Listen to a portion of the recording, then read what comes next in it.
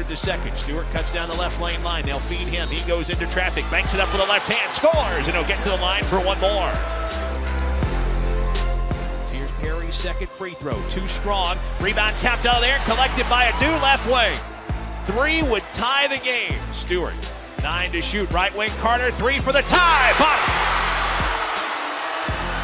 You've heard of crazy eights. We got crazy 58s. 1:37 to go in the game. State with the ball, attacking the bucket to our left. Carter out front, 13 to shoot. Gets to the foul line, kicks to Woodard, 3 for the lead. Yes, sir! Robert Woodard the second drains a triple, and the Bulldogs lead 61-58. They've come all the way back from down 18.